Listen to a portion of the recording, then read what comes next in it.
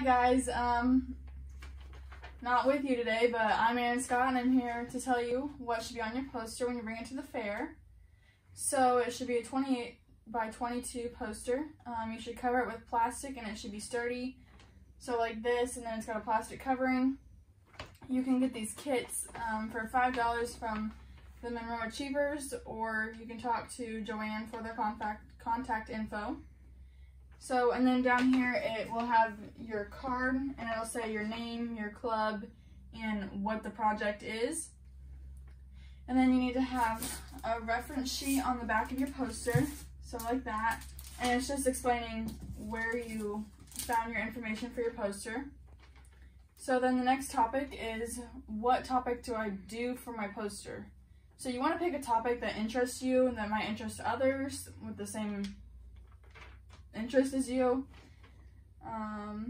It can be something you know about or something you don't know a lot about, but then you research it and then you figure out a lot more than you already knew before. When you do a poster, you want to learn while you do it, so keep that in mind. And where do you, like for the reference sheet, you're going to ask, where do I find the information?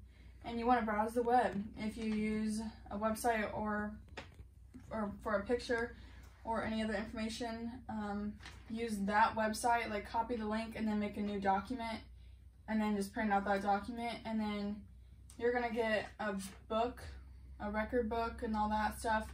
And there's a lot of really good information in those too, so you can always list that. And then what supplies do you need? So you're going to need a poster board.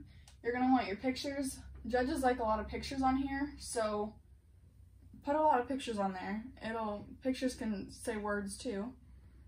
You want to explain your pictures, so like the before and the after and what's needed.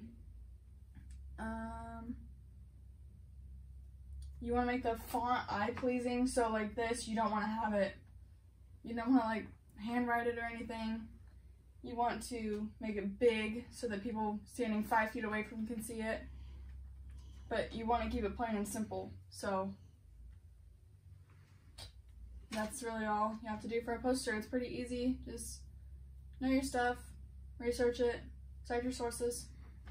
So on the bottom of your poster, you have to write your name, your first and last name, and the day you completed the poster in Sharpie or very dark pen.